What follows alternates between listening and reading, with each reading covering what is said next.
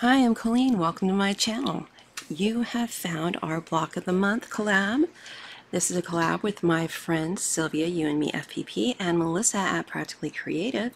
And this is my catch-up. They did,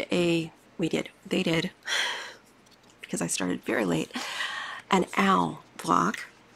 And they were doing theirs in specific sizes. I'm playing catch-up, so I'm just doing mine and whatever I think I can put it in. And since Halloween was coming up, my first thought was owl applique, and then I saw stencils for pumpkins, and I was like, I did a wolf silhouette with non-sewable heat and bond on a placemat, and I was like, oh, this owl would be so cool if I can figure out how to get the wings to look feathery. And I can tell you that I regret cutting it out like this. I should have done a little bit straighter with the wings, but I didn't know what I was going to do at the time, so I thought I was going to be finicky and go around each wing with a satin stitch, a zigzag stitch.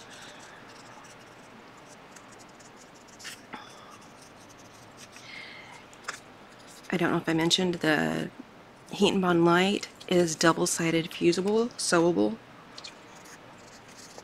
and I'm going to start buying it by the yard. I found a place that sells it online. You know, I like small businesses, and I found some over at Halo. At the time of this voiceover, they were sold out, but it was still on their site, so that looks like they're getting more at some point.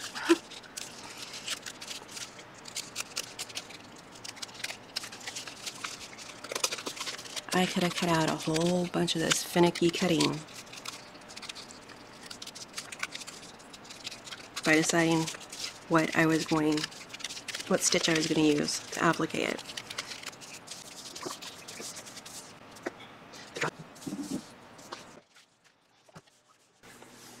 I think Heat and Bond Light double-sided fusible is like a miracle.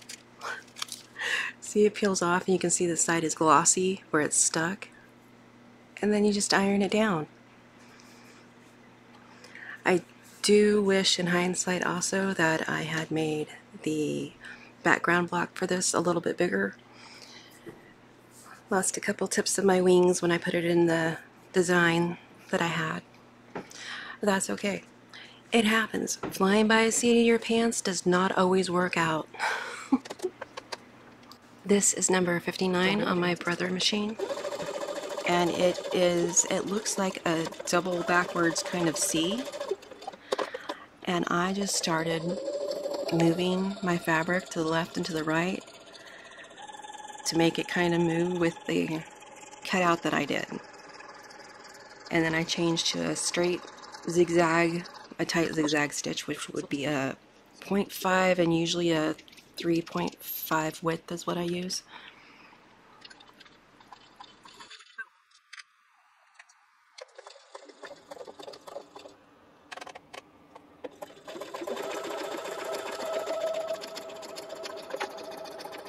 Now, I tried this before I did it. I'm using Missouri Star ivory thread in the top spool, and honestly, I don't know if I changed to 60 weight thread in the bottom spool. I was supposed to. I don't know that I did. I have used my just polyester 40 weight in the bottom bobbin spool. Bobbin spool. Yeah, okay. As I was doing this, I was like, wow, it's working. It's working. I'm still new enough. I get excited over these little things. I know things should work as intended, but by the time I get my hands on them, they just don't.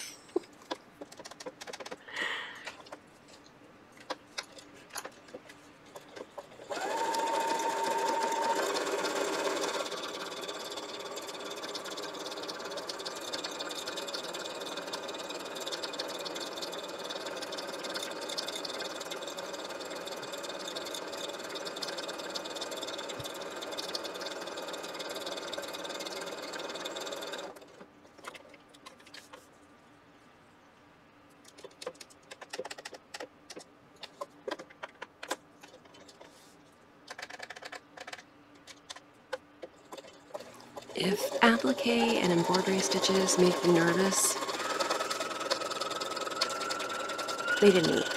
I watched my friend Melissa at Practically Creative do these a lot on her channel, this type of thing, and I also watched Lisa Caven. And we love Lisa Caven too. She is so encouraging and positive, and if you haven't found her channel yet, the name escapes me. It was Lisa Caven, but she's got a cute name. Anyway, I'll put it in here somewhere. Underneath in the links in the first comment, you know, I don't care. I don't mind sharing. This was a fast, simple block to do, and I'm going to tell you, it's going to look stunning, at least to me, in the little thing that I put it in. Please check out You and Me FPP and Practically Creative here on YouTube and see what they did for their block of the months.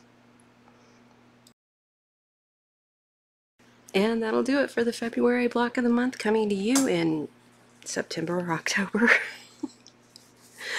Be the light you hope to see in others. Take care. Have a great week.